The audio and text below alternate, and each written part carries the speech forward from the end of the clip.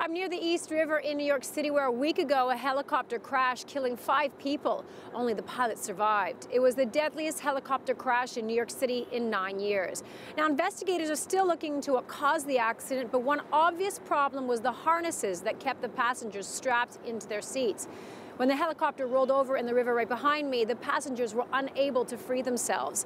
The victims were in an open-door helicopter tour, tours which have become increasingly popular as tourists seek hair-raising photographs they can share on social media.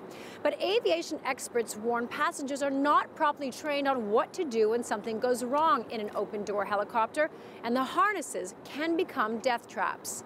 If these completely unforgiving harnesses that are almost impossible to get out of are required in order to have open cockpit flights, then safety almost demands that you don't have open cockpit flights. On Friday, the U.S. Federal Aviation Administration, which regulates the industry, announced a temporary ban on open-door helicopter tours. It said it would also look into its rules regulating helicopter flights in general. According to the United States Helicopter Safety Team, in 2017, there were 121 reported helicopter accidents in the U.S. 20 of them were fatal, killing 34 people. Now, SLAC, who represents family members of victims of helicopter crashes, says tour operators are stretching themselves thin, trying to maximize profits by working their pilots and equipment for long hours. Long hours means fatigue for pilots, overutilization for the helicopters, and then the unusual weather circumstances that many times the pilots are not experienced with when they become pilots in a new area.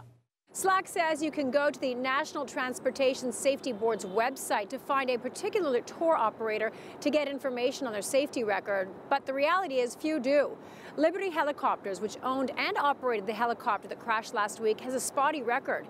In 2009, one of its helicopters collided with a plane over the Hudson River, killing 6 people on the helicopter and 3 on the plane. 2 years before that, it was involved in another non-fatal crash. SLAC says some operators are worse than others, but safety is a problem within the entire industry. I tell people to exercise caution. Quite frankly, I don't think it is worth the risk.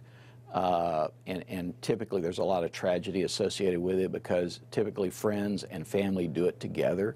So when there's a bad outcome, typically it wipes out a family unit or a group of friends. The victims in last week's crash consisted of 2 high school friends, 2 colleagues, and a tourist from Argentina. All were under the age of 35. Karina Huber, CGTN, New York.